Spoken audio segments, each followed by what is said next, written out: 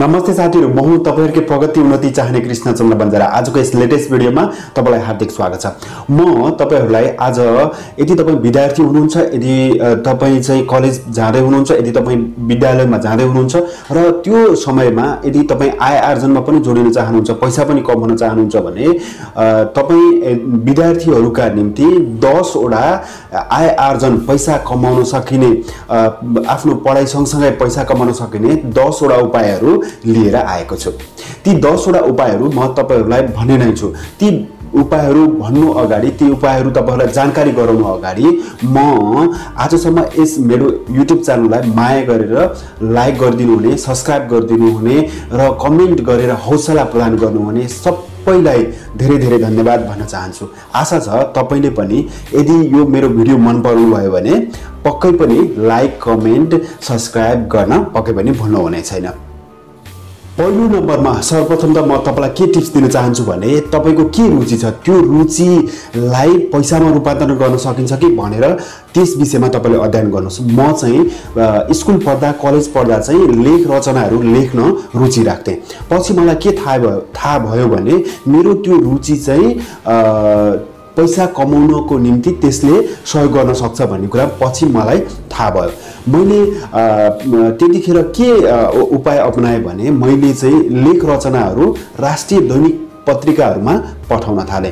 पछि मलाई के आइडिया भयो भने कुनै पनि विशेष दिनहरू जस्तो कि वातावरण दिवस आउँदैछ अथवा कुनै पनि दिवस, कुनै पनि विशेष दिन आउँदैछ भने त्यो दिन भन्दा अगाडि मैले लेख रचना दिएर पठाएँ भने लेख रचना छापिँदो रहेछ भन्ने कुरा थाहा पाएँ र त्यो लेख रचना छापिए बापत उनीहरूले पैसा दिँदा रहेछन्। र मैले पछि राष्ट्रिय दैनिक पत्रिकामा सम्बद्ध भएर काम पनि गरेँ। त्यहाँ के छ भने राष्ट्रिय दैनिक पत्रिकाहरूमा हरेक दिन 4 वटासम्म लेखहरूको आवश्यकता पर्छ। हरेक दिन उनीहरूले पत्रिका छाप्ने भएकोले उनीहरूलाई लेख रचनाहरूको आवश्यकता परि नै रहन्छ। यदि तपाईँ लेख रचना गर्न, लेख लेख्न रुचि राख्नुहुन्छ भने यो तपाईको निम्ति पकेट खर्च जुटाउनको निम्ति महत्त्वपूर्ण हुन सक्छ। मैले त्यतिखेर लेख रचना लेख्दाखेरि कति कमाउँथे भने मैले चाहिँ 500 देखि 1200 सम्म एउटा लेखबाट पैसा लिएको छु। त्यो चाहिँ मैले राष्ट्रिय दैनिक पत्रिकाहरूबाट लिएको हो। यदि तपाईँ लेख रचना लेख्न नै चाहनुहुन्छ भने तपाईले विशेषतः सुरुवातको दिनहरूमा शनिबारीय अङ्कहरूलाई फोकस गर्नुहोस्। शनिबारी अङ्कहरूमा मिडिया हाउस भन्दा बाहिरका मान्छेहरूको लेख रचना पनि छापिने गरिन्छ। त्यहाँ कस्ता खालका लेख रचनाहरू छापिएको छ भन्ने कुरा चाहिँ तपाईले पत्रिकालाई एकचोटि अध्ययन गर्नु आवश्यक छ र त्यसपछि त्यो अनुरूपको लेखहरू तपाईले पठाउनु आवश्यक छ। यसरी तपाईले हरेक पटक हरेक हप्ता एउटा लेख लेख्नुभयो र त्यसबाट तपाईले मानव 1000 रुपैयाँ कमाउनु भयो र एक महिनामा 4 वटा लेख लेख्नुभयो भने तपाईले 4000 रुपैयाँ पैसा महिनामा तपाईले घरमै बसेर आफ्नो पढाइ सँगसँगै एउटा लेख लेखेर 4000 रुपैयाँ कमाउन सक्नुहुन्छ। यो भनेको तपाईको निम्ति पकेट खर्च पक्कै पनि राम्रो पैसा हो। पछि त्यो लेख यदि राम्रो हुँदै गयो भने त्यो लेखलाई सङ्कलन गरेर किताब बनाएर पनि त्यसबाट पैसा कमाउन सकिन्छ। तपाई विद्यार्थी भएको नाताले तपाईको पहिलो उद्देश्य नै तपाईले आफ्नो पढाइमा राम्रो बनाउने हुन्छ। तपाईले पढाइलाई राम्रो बनाउने बाहेक अर्को उद्देश्य राख्नु तपाईको पढाइको निम्ति हानिकारक हुन्छ। त्यसैले तपाईले अब यो पढाइको उद्देश्यलाई पूरा गर्नको निम्ति तपाईले के गर्नु पर्यो भने तपाईको जुन नोटबुक हुन्छ, तपाईले पढेको किताबले, सरले पढाएको किताब, सरले पढाएको नोटबुक, आफूले किताब पढ्दाको नोट गरेका कुराहरू, ती नोट गरेका कुराहरूलाई एकदमै राम्रो अक्षरमा तपाईले लेख्नुस्। एउटा नोटबुक बनाउनुस्, राम्रो नोटबुक बनाउनुस्, आफ्नो ह्यान्ड राइटिङमा लेखेर राम्रो नोटबुक बनाउनुस्। मैले कलेज पढ्दा, मैले स्कुल पढ्दा मैले धेरैजनाले त्यसलाई फोटोकपी गरेर त्यसलाई किताबको रूप दिएर साथीहरूलाई बेचेको मैले देखेको छु। त्यसरी बेच्दाखेरि गेस पेपरहरू भन्दा त्यो सस्तो पर्न जान्छ र त्यो तपाईले पनि यो कुरा अपनाउन सक्नुहुन्छ। तपाईले पहिला आफूले राम्रोसँग नोटबुक बनाउनुस्, लेख्नुस् आफ्नो ह्यान्डबुकले र त्यसलाई चाहिँ आफूभन्दा कमजोर विद्यार्थीहरू जो छन्, जो चाहिँ अब एक्जामको तयारी गर्न भ्याएका छैनन्, उनीहरूलाई भन्नुस् कि मैले नोटबुक बनाएको छु र त्यसलाई ब्यान्डिङ गरेर एउटा किताब जस्तो एउटा चाहिँ बुकको आकार मैले दिएको छु। यसलाई चाहिँ 10 रुपैयाँ, 20 रुपैयाँ, 50 रुपैयाँ, 100 रुपैयाँ पर्छ भन्नुस् र उहाँले त्यसलाई खरिद गर्नुहुन्छ र तपाईले त्यो नोटबुक दिइसकेपछि एउटा के फ्यासिलिटी दिन सक्नुहुन्छ भने उनीहरूले नबुझेको कुरा चाहिँ म सम्झाइदिन्छु भनेर तपाईले भन्न सक्नुहुन्छ। यति गर्नुभयो भने तपाईले अर्को क्लास चढ्दा पनि तल्लो क्लासका विद्यार्थीहरूलाई त्यो नोटबुक बेचेर पैसा कमाउन सक्नुहुन्छ। अर्को तेस्रो टिप्स तपाईलाई म के बताउन चाहन्छु भने तेस्रो टिप्स चाहिँ तपाईलाई त्यसले पैसा मात्र होइन तपाईलाई दीर्घकालीन रूपमा धेरै फाइदा पनि दिन्छ। यो तेस्रो टिप्स चाहिँ के हो भने तपाईले शेयर बजारमा लगानी गर्ने बारे अहिले नै सोच्नुस्। तपाई विद्यार्थी जीवनमै गर्न सक्नुहुन्छ। मेरो छोरी भर्खरै सानो नर्सरी एलकेजी मा पढ्दै छ र त्यो छोरीको नाममा मैले 2000 रुपैयाँ मैले भर्खरै केही महिना अगाडि मात्रै लगानी गरेको थिएँ। 2000 को अहिले 11000 भइसकेको छ त्यो शेयरमा लगानी गर्दा। तपाई विद्यार्थी हुनुहुन्छ भने विद्यार्थीले पनि बैंक एकाउन्ट खोल्न सकिन्छ। बैंक एकाउन्ट पहिला तपाईको खोल्न आवश्यक छ। बैंक एकाउन्ट खोल्नुस्, त्यसपछि डिम्याट खाता खोल्नुस्। डिम्याट खाता खोलिसकेपछि तपाईले शेयरमा लगानी गर्न सक्नुहुन्छ। तपाईसँग न्यूनतम 1000 रुपैयाँ पैसा कतैबाट आयो भने त्यो 1000 रुपैयाँ तपाईले शेयरमा लगानी गर्नुस् र फुर्सदको समयमा शेयरमा लगानी गर्ने बारेका किताबहरू खरिद गरेर पढ्नुस्। शेयरमा लगानी गर्न सिकाउने भिडियोहरू हेर्नुस्। त्यसबाट तपाईले कति कहाँ कसरी लगानी गर्न सकिन्छ भन्ने कुरा तपाईले सजिलै जान्नुहुन्छ। र यो शेयर बजारको लगानी भनेको तपाईलाई तपाईको भविष्यसम्म फाइदा दिने चीज हो र शेयर बजारमा एकदमै राम्रो मुनाफा लिएका धेरै मान्छेहरू छन्। तपाईले शेयरमा लगानी गर्न तपाईले विद्यार्थी जीवनमै सक्नुहुन्छ र यो तर्फ तपाईले फोकस गर्नुभयो भने तपाईलाई पकेट खर्च मात्र होइन तपाईलाई धनी बनाउन सक्छ शेयर बजारले। तपाईले शेयर बजारमा लगानी गर्नुस् भने चौथो टिप्स चाहिँ तपाईको आफ्नो जग्गा जमिन त पक्कै पनि छ होला। किसान यदि हुनुहुन्छ भने किसानको घरमा जग्गा जमिन हुन्छ। त्यो जग्गा जमिनमा चाहिँ तपाईले यस्ता चीजहरू रोप्नुस् जो चाहिँ छिटै बेच्न सकियोस्। जस्तो कि सागपात हुन सक्छ, च्याउ खेती हुन सक्छ।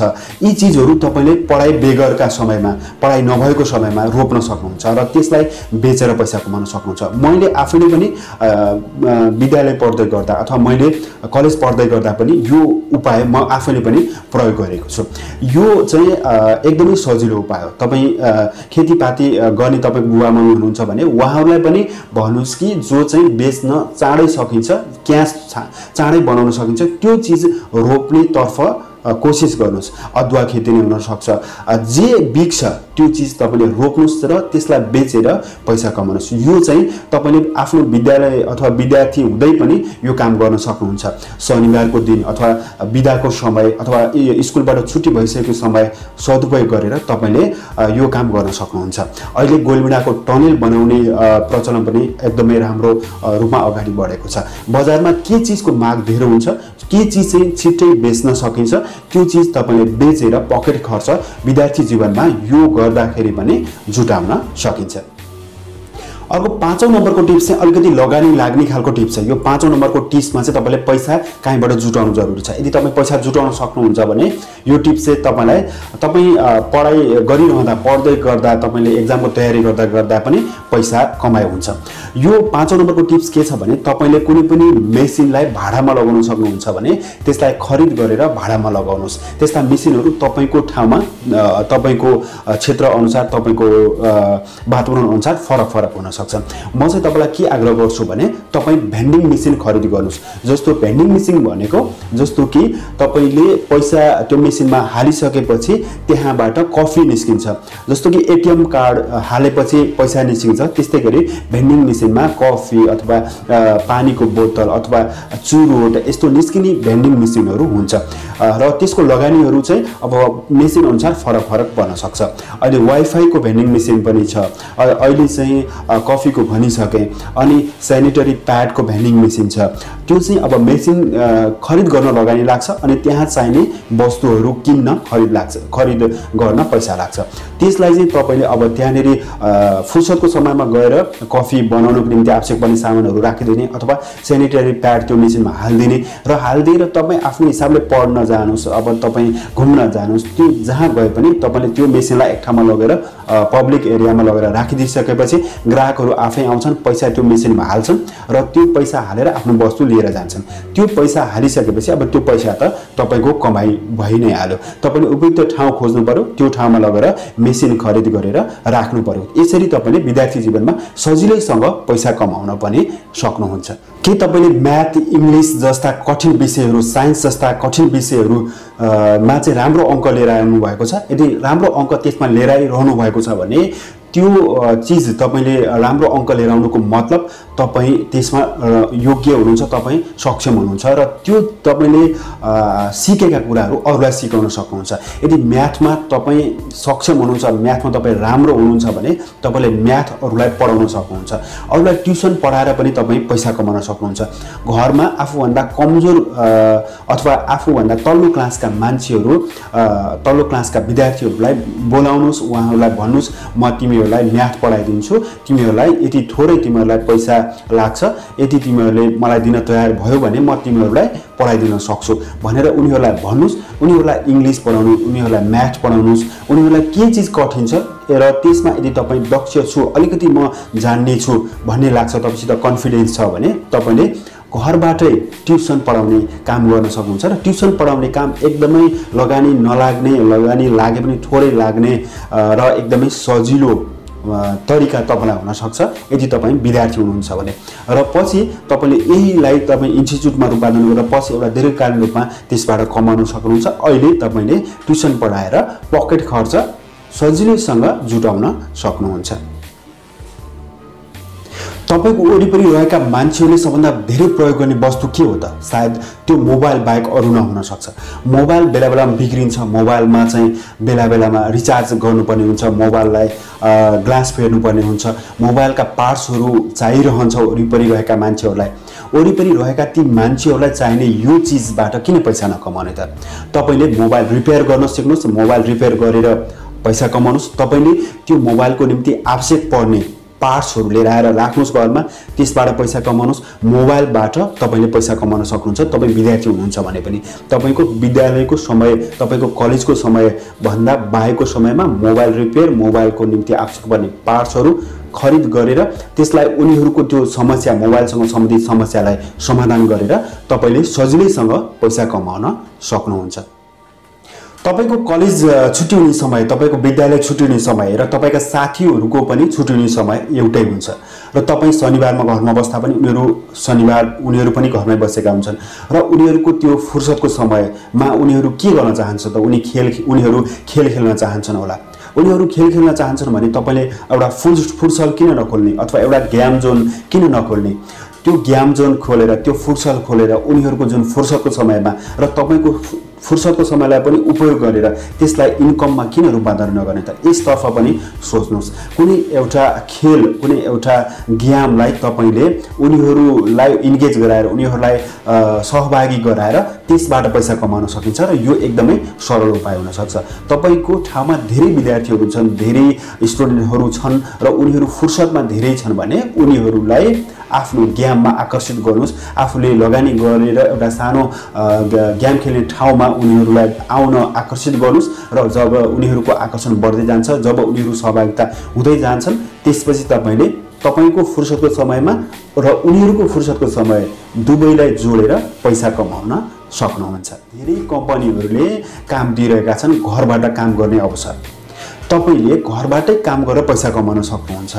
अब तपाईले एपहरू बनाएर पैसा कमाउन सक्नुहुन्छ, भिडियोहरू एडिट गरेर पैसा कमाउन सक्नुहुन्छ, तपाईले धेरै चीजहरू गरेर तपाईले पैसा कमाउन सक्नुहुन्छ। ती मध्ये तपाईको निम्ति सजिलो हुन सक्छ ग्राफिक डिजाइन। ग्राफिक डिजाइन गरेर तपाईले सजिलै पैसा कमाउन सक्नुहुन्छ। यदि तपाईको ठाउँमा एडभर्टाइजिङ कम्पनी छ, मिडिया हाउस छ अथवा कुनै पनि स्कुल विद्यालयहरूको निम्ति विभिन्न चीजहरूको डिजाइन गर्नुपर्ने हुन्छ अथवा लोगो बनाउने ठाउँहरू छ, उनीहरुसित गएर कन्ट्याक्ट गर्नुस्। उनीहरुलाई भन्नुस् कि म तिमीहरुलाई डिजाइन गरेर दिन्छु, मलाई त्यस बाबत पैसा कति दिन्छौ भनेर उनीहरुलाई सोध्नुस् र उनीहरुलाई डिजाइन गरेर दिनुस्। त्यो भन्दा अगाडि तपाईले चाहिँ डिजाइन गर्न सिक्नुस्। डिजाइन गर्न धेरै समय लाग्दैन, डिजाइन सिक्न पनि धेरै समय लाग्दैन। त्यसलाई तपाईले सिक्न आफूले रुचि राख्नुस् र सिकेर त्यो आफ्नो डिजाइन बेचेर पनि पैसा कमाउन सक्नुहुन्छ। र 10औं नम्बरमा चाहिँ म तपाईलाई के टिप्स दिन चाहन्छु भने तपाईले टी-शर्ट प्रिन्टिङको बिजनेस गर्न सक्नुहुन्छ। टी-शर्ट प्रिन्टिङको बिजनेस किन गर्न सक्नुहुन्छ तपाईले भने तपाई विद्यार्थी भए पनि तपाईले सटर खोलेर अथवा अन्त मेसिन किनेर अन्त राखेर गर्नु पर्दैन। तपाईले टी-शर्ट प्रिन्टिङको बिजनेस चाहिँ घरबाटै सुरुवात गर्न सक्नुहुन्छ। टी-शर्ट प्रिन्टिङ कसरी गर्न सकिन्छ भनेर मैले यसअगाडि पनि एउटा भिडियो बनाइसकेको छु। त्यो भिडियोलाई तपाईले हेर्नुस् र त्यो एकदमै सरल तरिका छ। घरमा टी-शर्ट प्रिन्ट गर्ने मेसिन ल्याउनुस् र त्यसलाई प्रिन्ट गरेर बेच्नुस् र टी-शर्टको माग चाहिँ बजारमा सधैँ रहन्छ। तपाईले राम्रो भनाइहरूलाई प्रिन्ट गर्न सक्नुहुन्छ अथवा कुनै पनि पार्टीको लोगोहरू राखेर प्रिन्ट गर्न सक्नुहुन्छ। टी-शर्ट प्रिन्टिङ बिजनेस एकदमै उपयुक्त छ। भने मेसिन त खरिद गर्नु पर्यो र घरमै बसेर गर्न सक्ने बिजनेस भएकोले यो कलेज गएको समय बाहेक घरमा बसेको समयलाई उपयोग गरेर यसरी पैसा कमाउन सकिन्छ।